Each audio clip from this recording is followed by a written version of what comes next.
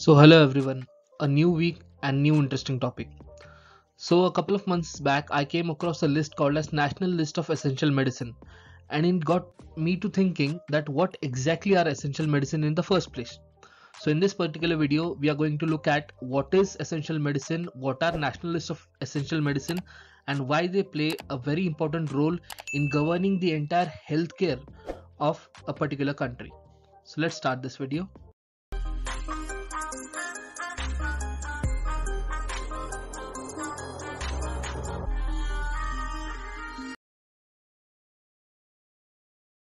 So first we must understand what is going to be the focus of this session. In the first section, we are going to understand what exactly are essential medicine and what is national list of essential medicine. We are also going to look at the history of essential medicine and what is the global paradigm of this medicine. Then we're going to focus on what is the exact criteria for a medicine to be declared as essential medicine and what is the designation of it. And then we'll understand what is the purpose of declaring such list of essential medicines, and then finally what are the challenges and issues with declaring such a list and how it affects the healthcare of a common person. So coming on to the big question, what exactly are national list of essential medicines? So the Union Ministry of Health maintains a national list of essential medicine called as NLEM, which satisfy the priority healthcare needs of a population. So essential medicine is nothing but a list that is prepared considering the disease prevalence, efficacy, safety, and comparative cost effectiveness of the medicine. So this list focuses on a particular criteria in which it targets the prevalent disease. For example, there was a requirement of COVID vaccine or COVID related concomitant medication. So such medication which affect a large part of population, which is a safety measure and which requires the entire population to be affordable, so that are included in the essential medicine list. And this particular list is not only put a threshold on price ceiling, okay, but it also helps population in the large scale. And this price ceiling is fixed by National Pharmaceutical Pricing Authority, also called as NPPA. So this is the government authority which fixes a set price so that that medication cannot be sold at a higher cost and it is affordable to all the population. The Ministry of Health and Family Welfare is responsible for preparing these medicines in India, and the first list of essential medicine was in the year 1966 in India, which consisted of 279 medicine, the first list. After 1966, the list was subsequently revised in 2003, 2011, 2015, and when I came across in 2022. So the latest draft, the latest published national list of essential medicine is in the year 2022. So if you want to make a successful career in clinical research and move forward in this robust field, so make sure that you have the right kind of tools, right kind of certification. So our friends at Clinical Aim Research Institute provide excellent advanced certification in clinical research, where they teach you clinical research fundamentals as well as CDM and pharmacovigilance. So go ahead, call on these numbers and give them a try and make your career brighter.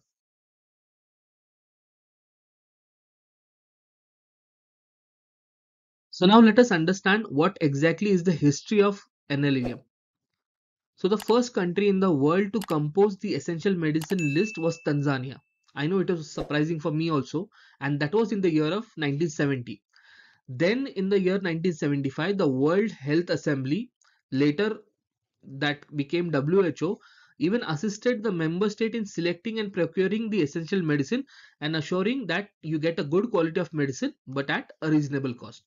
Subsequently, the first WHO model list of essential medicine was published in the year 1977, which contained 186 medicine. Now, this WHO model list is released every 2 years, and this particular list is focused on at most important of the basic medicines, the indispensable and necessary nature of the health, as well as the population at large. And the criteria of selection are based entirely upon efficacy, safety, quality, and cost. So keeping that in mind, the model list of essential medicine is released by WHO, and the respective country then takes those medication and customizes based upon the need of their population, and they fix a particular cost with a certain quality. Now we must understand what is the criteria for national list of essential medicine of a country.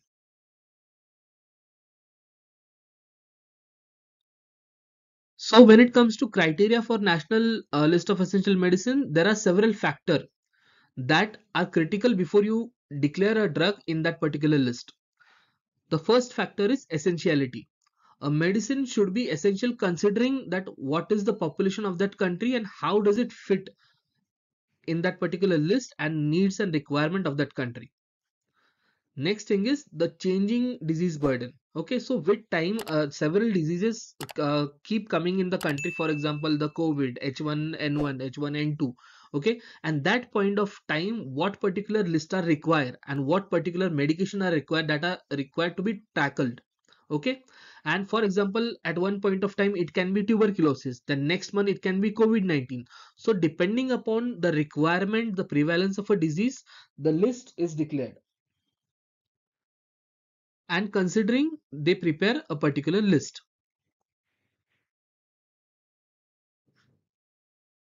The next factor is efficacy and safety.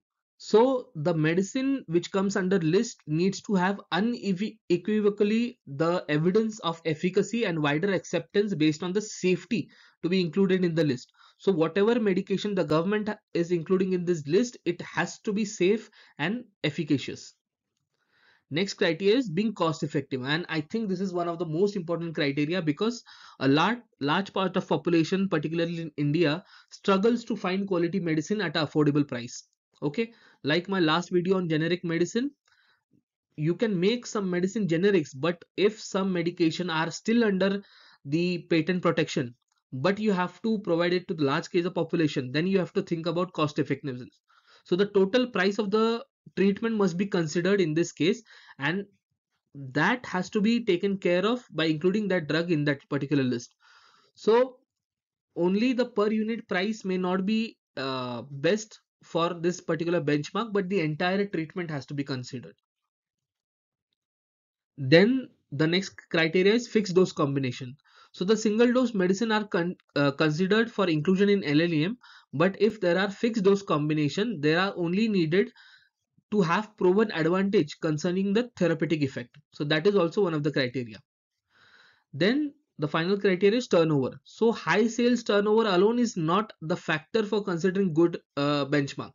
For example, a lot of people take Comiflem for pain killing requirements, but that is not a single criteria because it's popular.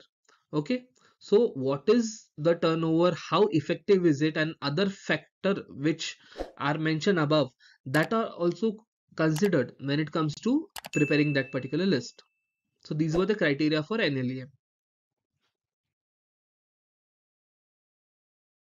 So now coming on to understand why exactly do we need a national list for essential medicine.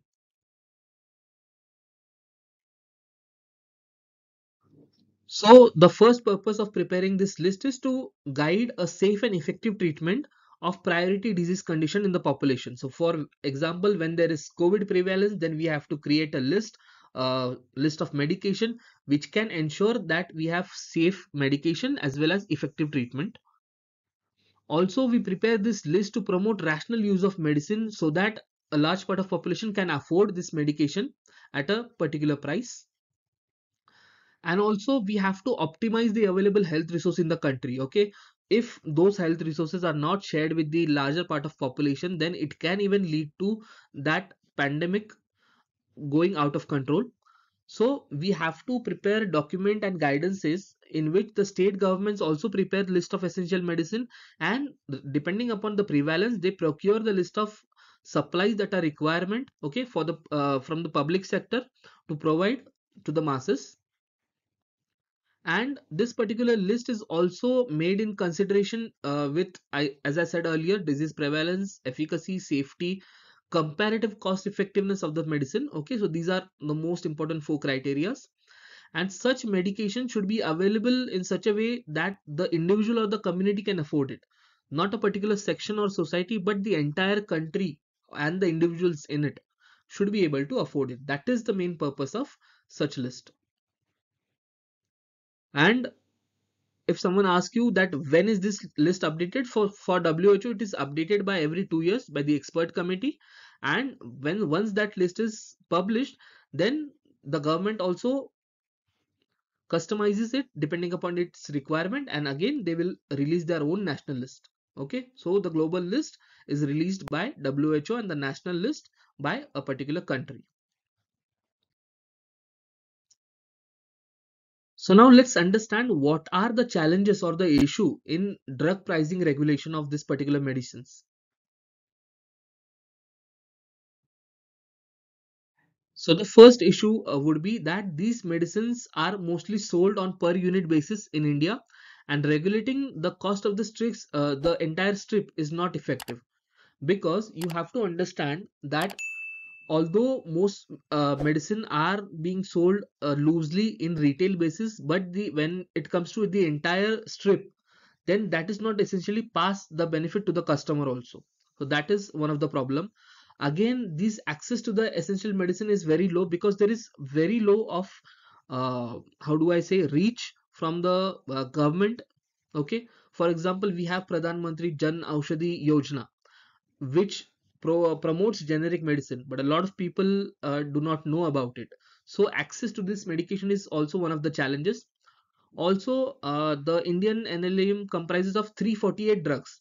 Okay, but there are a lot of drugs, and this leaves out many essential medicine under price control. So the person who requires drug for other kind of treatment, they cannot afford that treatment. So it limits to 348 medicine, and it leaves the other medicine as it is, which becomes a burden on the healthcare of the country and the common man. The other issue would be that it does not cover the combination of the drug. Okay, so it focuses on only one drug, but what if that drug comes under combination? So if a price control drug is combined with a non price control drug, then it will come out as a price control drug. It should ideally happen that, but when it comes to combination, the rules are very different to understand, and therefore they are not essentially included in the list. Then if a company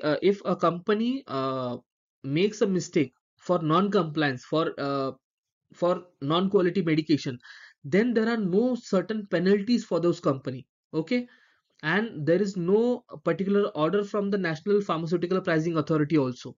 So rules are very very loose in this particular sense. So that has to be stringent from the government regulatory authority, so that the common man can be rest assured that whatever medicine I am getting, that is of a certain quality and certain efficacy. So that is one of the major challenge. Then a particular drug is also deleted from this list. Okay, so not essentially that the drug will remain in this list, they are also removed. Okay, so if they find a particular drug is not effective or causing damage, then it gets banned from India. If it gets banned from India, it is removed from the NLEM. And if there are also any safety concern, then also a particular drugs get banned and removed from this list. So this list is updated considering the quality, concern, and the priority. And if a particular medicine with better efficacy, so we have a better medicine with better efficacy, then the medicine in this list can also be dropped and that medication can be included. Okay, so that considers the favorable safety profile and better cost effectiveness. Okay, so these are two critical criteria when the medicine is removed or updated in this particular list. So I hope it was a good learning experience for all of you, and thank you for watching this video till the end. Make sure that you share it with a lot of people, so that we can educate and promote awareness and help in health affordability. And please make sure you like, share, and subscribe. It is very important for our growth also, and for the entire healthcare community in India. Thank you so much.